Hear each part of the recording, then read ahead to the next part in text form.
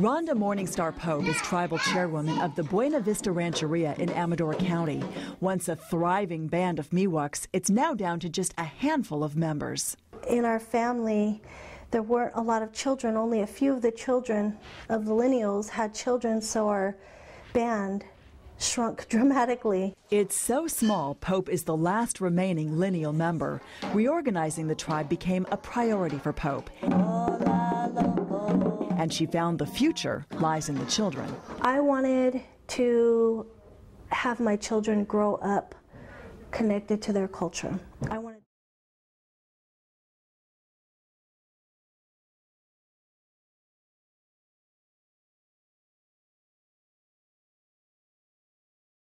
I don't think it's under dispute that they are the eldest known descendants of Buena Vista Rancheria, as the Buena Vista Rancheria was recognized by the Indian Reorganization Act in 1934.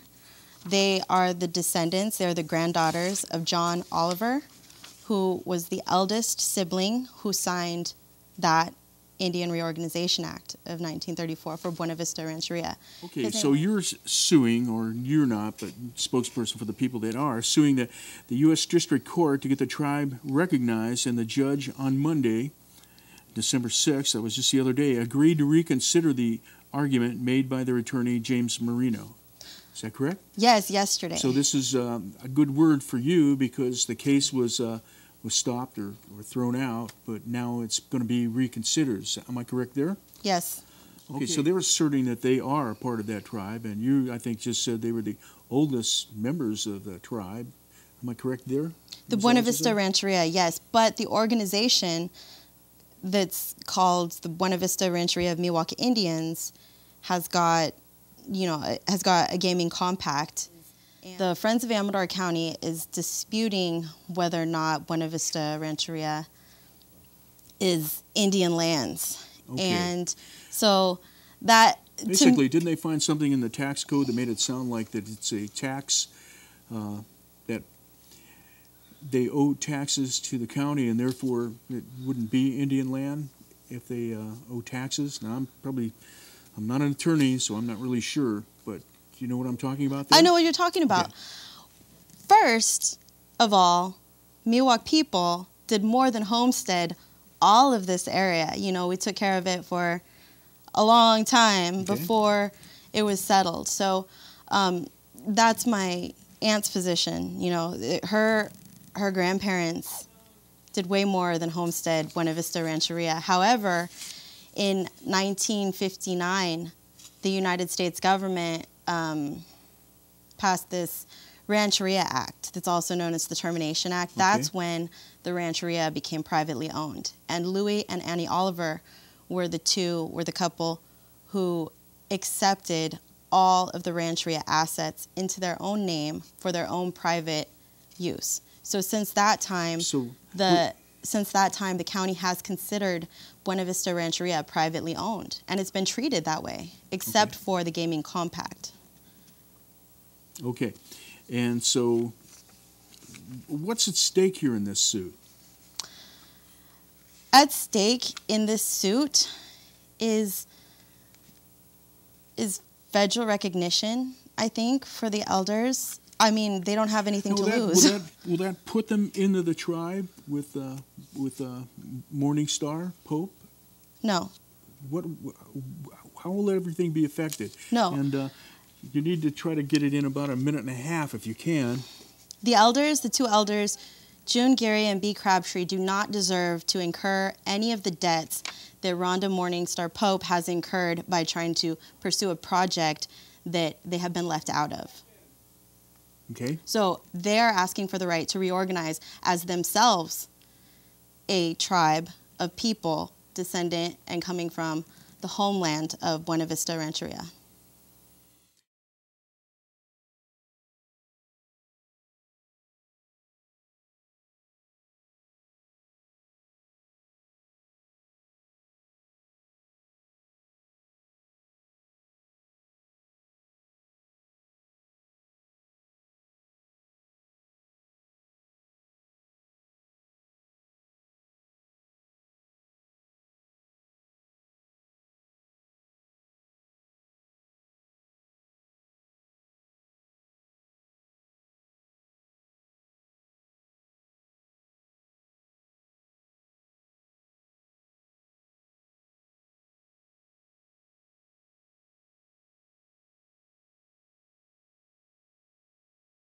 Our suit against the federal government, without wanting to be redundant, involves the approval of a gaming ordinance for a tribe that we feel doesn't exist lawfully. Their own Bureau of Indian Affairs Representative Mr. Riesling reached that conclusion in 2001, that my clients B. Crabtree and June Geary had to have been located by the BIA and perhaps other potential descendants for a proper organization of the tribe in the first place. I'm sorry, maybe I misunderstood. Is part of your lawsuit a request by Ms. Bia and Ms. Crabtree to be recognized as members of the tribe? Well, they expected, and I think I pointed out, that they were never notified of Mr. Riesling's decision. He mentions in his decision they had a right to appeal. Let's just start with a yes or no answer to my question, and then you can elaborate any way you want. But is that one of the claims that's lurking in this litigation? I missed that one.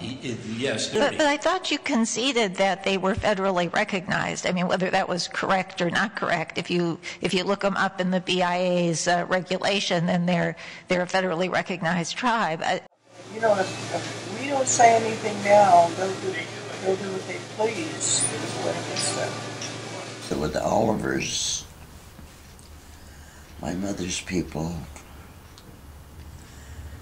and she grew up there.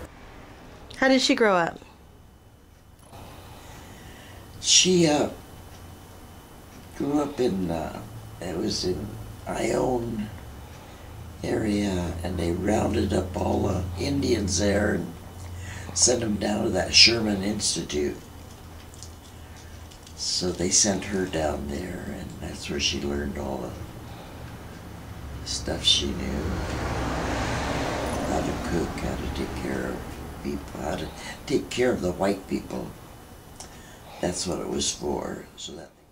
But before she went, when she was up at Buena Vista, with her parents, what kind of work did they do? Her father was a woodcutter. Her mother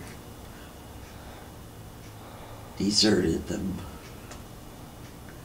While he was gone, he didn't know it. And she had these little brothers to take care of. And one little brother would hold the baby's legs up while she tried to change it, and she'd do that, you know, vomiting, you know, wanting to vomit and everything. And then finally she got used to it, but she had to take care of the baby when she was a little girl. And cook for them, and finally they didn't have anything to eat, so she made flour soup. Just put water in with flour and salt and whatever she could throw in there. There was some watercress in the creek, and that was their greens, watercress, and what else was there. But anyway, she knew what plants to pick, and that was edible. There was a little one-room schoolhouse that was up the hill from Buena Vista, where they were living. And they'd have to go up there, and her brother, they had to, in the wintertime, they had to swim the creek. The water would rise through that creek, and they had to go through the water. So they had to walk from, you remember where Buena Vista is? From the house, clear up that coal mine road, and over the creek, and up the hill to that one-room schoolhouse. What happened to her brothers? One's name was Lester, and he died. He was a prize fighter when he got bigger. And the other brother, what was his name? Llewellyn, or I forget his name. And he was struck down by a car walking home, and that was the sport of the white youngsters. If they saw an Indian walking on the road, no cars around, they'd run him down and kill him.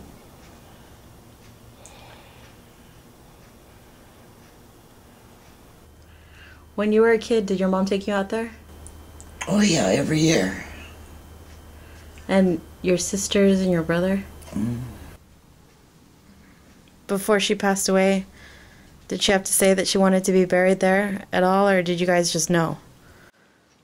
Oh, we just knew there was a place there for her next to. I have a sister buried there, and you know, relatives and her brothers and all her people were buried there. And Did you go to your mom's funeral? yes, Why didn't you dance at Buena Vista? I don't know. Did you cook? I cooked and washed dishes, took the biscuits out of the oven at different times if Aunt Annie did.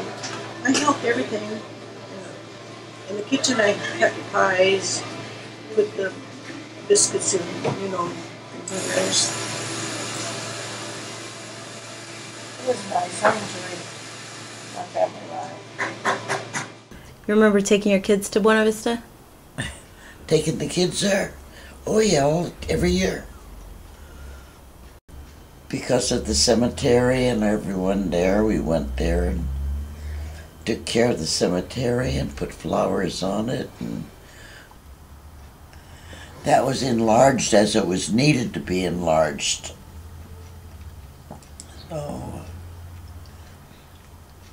we just went out and pulled the weeds and used a shovel and hose and took all the weeds down and piled the graves up bigger as that, you know, during the winter the rain would wash it down and would do all of that.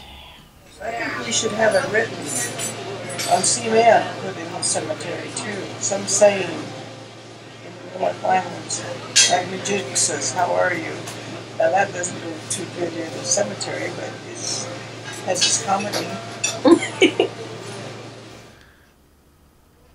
Did your mom say anything about the cemetery before she passed away? Just that's where we would all be buried. That was our Buena Vista was our place. So in effect, this lawsuit is an attempt to re-terminate the tribe. This tribe has been through it probably worse than many others. The California Rancherias have been through it historically worse than many other tribes across the country, and not to diminish what happened across the country, but Bring back a lot of what I grew up, because I'm doing a lot of it. A lot of words, you know, like Nikushi is rain, it's raining, Nikushi Alko is raining people, raining guys, Nikushi. How do you say it's raining people? Nikushi Alko. Nupa. How high can you count? Luti or Tipa. Talogoso, East, Kalinda, Achikubo. 10.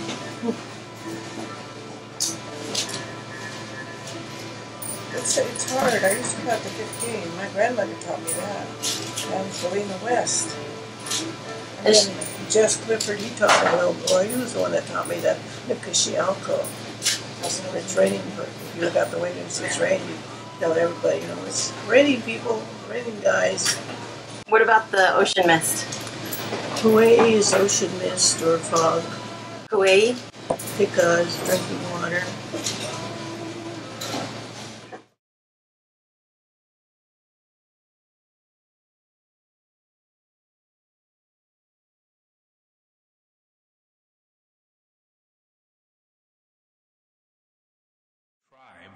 The Rancheria Act provided that an individual Indian lost their status as an Indian if they were deeded land, Rancheria land, under the Act at the time.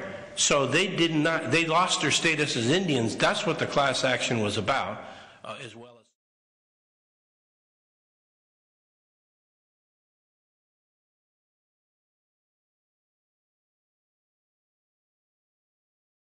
on that list. That is a sacrosanct list. That's Well, because once you get on the list, then does it not entitle you to services from the Bureau of Indian Affairs, including money and other assistance? Yes, it entitles you to a government-to-government relationship with the United States.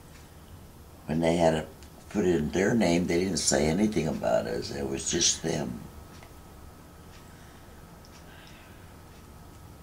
Did they always welcome you there?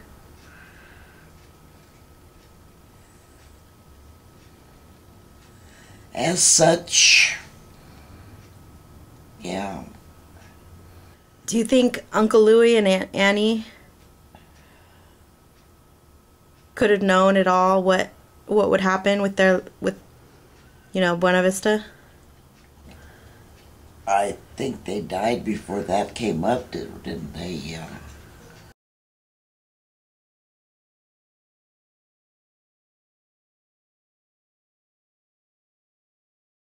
Was Uncle Louie nice to you guys? Well, he didn't raise me. He was nice and we went there, yeah, because we'd go every year, Memorial Day. And they took care of my mother and her brother. His name was Lester Oliver. And he said he'd only come back to dance on their grave. They treated the kids mean. They took care of them, but they treated them mean. Terrible.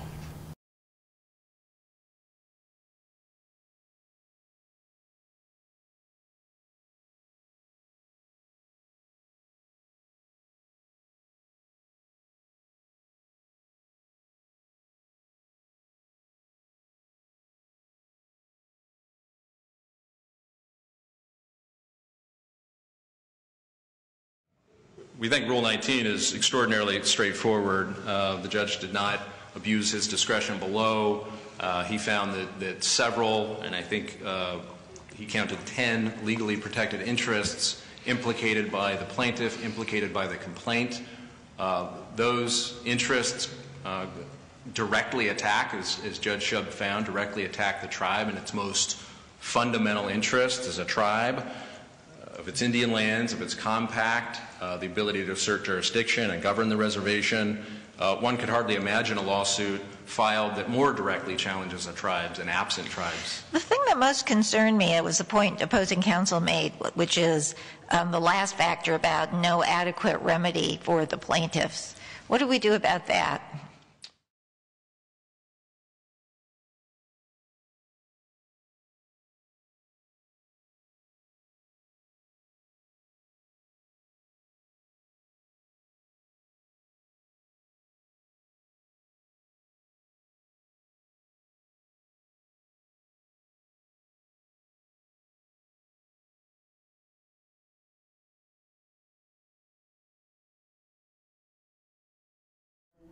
Okay, for you, I would like you to call the BIA or go up there and talk to them, telling them that I would like to be buried at Buena Vista, where my mother is buried, her father, my grandfather, my sister, and my cousins are buried there. So my grandfather, John Oliver, selected the burial plot there at Buena Vista Cemetery for the Me-Wuk Indians, so I'm entitled to be buried there because I am an heir to the land without any repercussions from anybody that think they own the place and don't. And then later we can have a dinner for the total tribe that is buried there and that is alive also.